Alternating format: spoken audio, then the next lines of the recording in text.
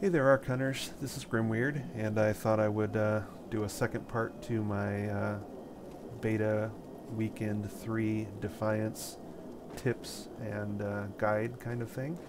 And I've just created a video of character creation, and now I'm going to show you the tutorial real quick. So one of the first things you do when you appear in the tutorial is you can go to settings, and I think one of the key things that people look for is how to get out of the game. So if you hit escape, it'll bring up some menu. I'm not even sure what it usually brings up, but it'll bring up some menu. And if you're at the settings menu in the account tab, there's a log out to character creation and also an exit game. If you're not at that, you can see down here in the corner that you can hit the space bar and go to other menus. Some of the menus are turned off during the tutorial, so don't freak if you can't get to some things, but that's how you're going to do it. Push and hold the space bar and find this other stuff. Now that's fine and good for people that use gamepads and consoles, but us PC users usually prefer to hotkey everything. So let me show you where that is real quick. Settings. If you go to settings and then controls, which is the little mouse icon, and go controls remapping on, now you can see all your keybinds, and you can go to menus and look around here and find out where all the different menus are. Again, a lot of these menus are locked during the tutorial, so we're not going to worry about it too much, but I wanted to show you that real quick. Settings, log out, exit game to get out. If you need to fiddle with your gamma, you can do it in the video settings. Here's where you can find your key mapping. Here's where you can change your volumes real quick. I suggest if you're new to the game that you show damage numbers, turn that on. That has the little numbers, damage numbers, as floaters above the head of the people you shoot. That really makes it a lot easier to see, one, that you're hitting them, and two, whether or not you're getting crits on them for shooting them in the head or shooting them in a vulnerable spot. So showing damage numbers, if it doesn't start on, I think it's a good thing to turn on, at least until you're familiar in the game. So I will probably make another video later where I show more about the UI, because again, for PC users, the UI is pretty non-intuitive. But for right now, since a lot of the UI menus are turned off in the tutorial, let's just go ahead and move forward. So the tutorial, basically what it does is it takes you through picking up a bunch of extra gear and then picking your starting ego power, which is your power cooldown for hotkey 1. So let's talk to Ego and see what she wants us to do. We need to find Mr. Von Bach, but first, we'll need to gear up. Von Bach Industries had personal defense technologies aboard the Stratocarrier. I've placed a marker on our map where we'll find some.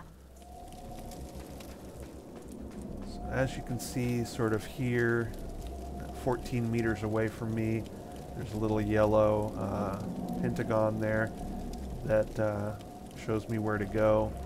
Also up on my mini-map in the top right, you can see the yellow pentagon with an asterisk in the middle of it that shows where my quest goals are.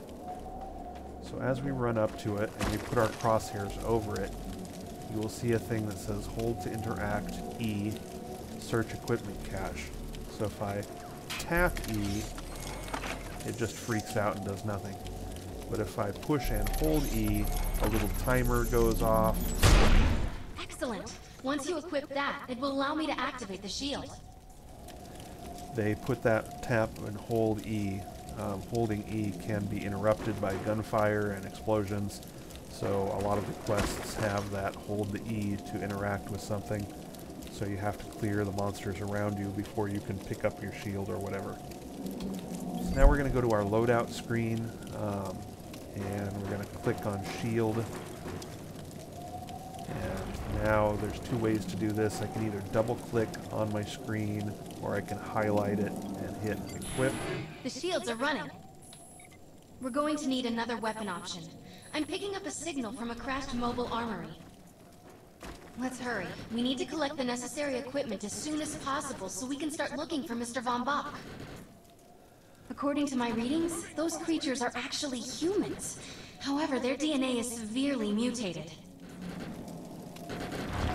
So everybody starts out with a pistol, and as I mentioned in my character creation video, your origin determines which second weapon you pick up in the tutorial. I picked up a veteran, so now I'm off to 149 meters this direction. There's a box with my second weapon, which is going to be an assault rifle. And so let's go get it. If I hit left shift, I run faster. You can either tap it to run faster, but then anytime you stop or shoot or do anything, you have to tap it again, or you can just hold it down and then not worry about it. But most people, I think, probably just tap it when they need to, as opposed to trying to hold W and left shift all the time.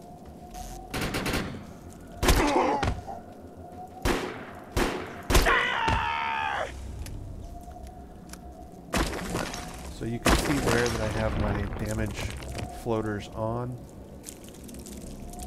I think that's really handy early in the game because it lets you make sure that you're actually shooting things and whether or not you're getting criticals.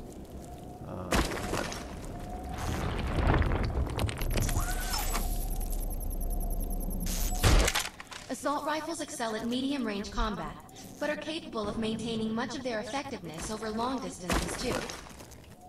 Particular weapon types work better for specific situations, so you'll want to get used to switching back and forth between the primary and secondary weapons. I'm detecting some explosives nearby. We could definitely use those. I've put the location on the map. The day you die!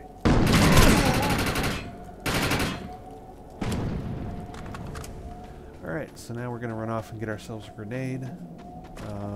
You can click Q to switch between assault rifles and pistols. You can hit R to manually reload, otherwise you will just reload when you run out of ammo in your magazine. So it's a good habit to get into to just tap R after every fight just to make sure you top off your ammo.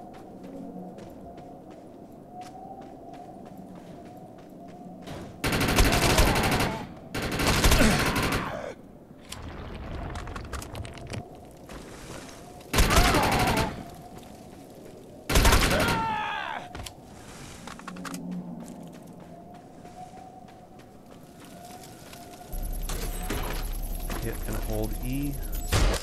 This supply pod is filled with grenades. Grab one and equip it. I think you already know how this works. Pull the pin, throw, and get out of there. One thing to note while I'm thinking about it is that when you're out in the game and there's a weapon drop there, if you tap E, you pick the weapon up. If you hold E, you automatically equip the weapon. So don't hold E if you're picking a weapon up from a drop, a loot drop, unless you really want to equip that weapon. Just tap the E. That's the one case where you probably don't want to be holding E unless you really need to be holding E. Now that we're geared up, it's time to train you on the ego powers. First, we'll try Cloak. While using Cloak, you are completely invisible to enemies. Use the power to sneak up behind the projections and attack. The projection shields are too powerful. Use the overcharge power to break them. Ah! Now we'll test the overcharge power. While using overcharge, your damage inflicted on the enemy is significantly increased. Shoot the projection while overcharge is activated.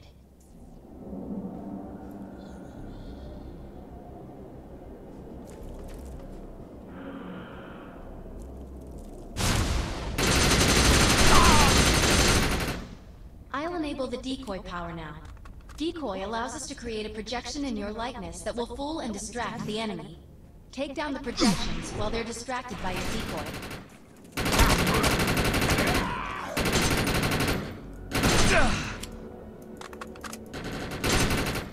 The blur power is now enabled. Blur will allow us to move at extreme speeds and increases melee strength during close combat. With blur active, rush the projections and strike them with melee attacks.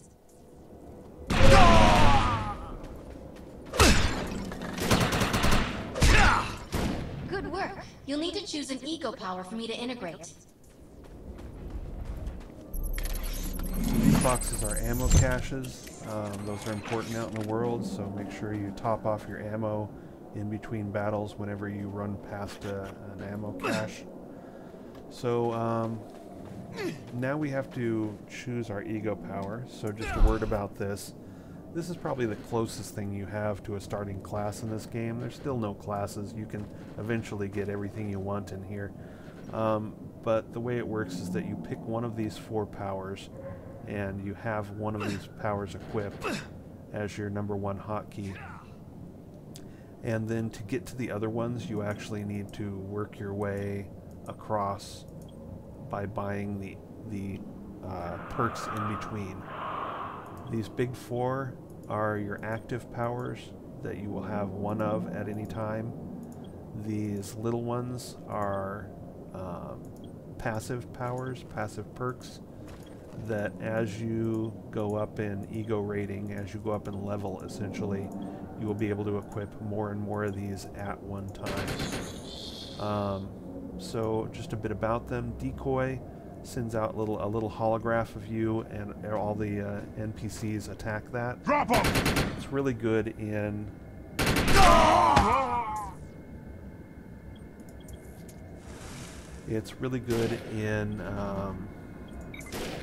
PvE as sort of a tanking thing. A lot of the perks around Decoy are defensive. They allow you to take more damage. Cloak is sneaky, and a lot of people favor it for PvP. It's also handy in PvE because the NPCs can't see you. A lot of the perks around it do extra damage when you are cloaked or kneeling or sniping or that kind of stuff. Overcharge does more damage, and that one can be a bit of a challenge in PvE, mostly just because I find I don't have enough defense quite often when I'm using overcharge. But it's a great one sometimes. So what I'll be doing at launch is I'll probably take Decoy first, but then as I unlock these perks, I will work my way over to overcharge, so that later in the game, if there is a situation where overcharge would be handy to have, like a boss fight or something, then I can switch to overcharge. Same thing with Cloak. I will most likely start with Decoy, but then as the game progresses, I will unlock my way down to Cloak, because there are some cases where Cloak is more fun than Decoy for me. And then Blur is probably the last one I'll pick up. So let's go ahead and unlock Decoy before something you must shoots like to me. confuse and disrupt your enemies.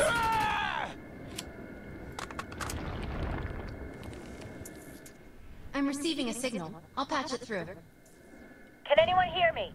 I need help down here. It looks like the mutants are getting organized for an attack. Oh no, we better help her. So now we're almost to the end of the tutorial. We're going to run down here and blow up this camp. Again, I've got my little yellow pentagon showing me my range. Let's check out that reactor. I'm sure we'll be able to use it to our advantage. We need to shut these dudes down. If we don't, you can forget about finding any survivors. You can see there's a little exclamation point with a timer going on. And we need to protect the thorium from all I have these the ability guys. to hack into most computer systems. Get to that thorium reactor, and I'll see what I can do.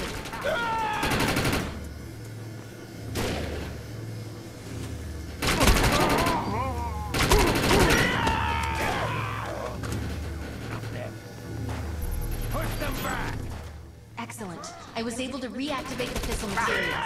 The reactor will overload and blow this entire base off the map.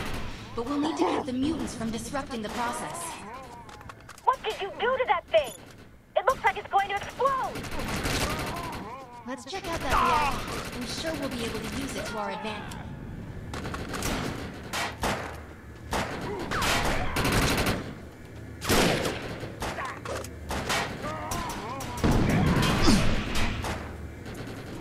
Let's check out that reactor.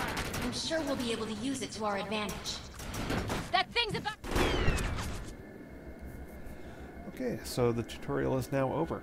I think the key things to note about the tutorial is it's the first chance you get to change your keybind mappings. So just a reminder there. You can go to wherever your settings are hotkeyed. Settings account tab is log out and exit the game. Going to settings controls and turning on controls mapping, and then going to the menus tab allows you to change where things are mapped, like that. And another good thing to do is play with your gamma if you need to. I like to personally turn on damage numbers so that I can easily see if I'm hitting and if I'm successfully getting crits. And those are some of the highlights. And I think I'll stop this video here, and I might have another one or two videos showing more about the UI and more about gameplay. And I hope this helped. Again, this is Grimweird, and this is the PC for the PC version of Defiance in Beta Weekend 3. So if things are different at launch or different a year from now, what can I say? I'm shooting this in beta, so deal with it. Anyway, I hope this helped, and later on.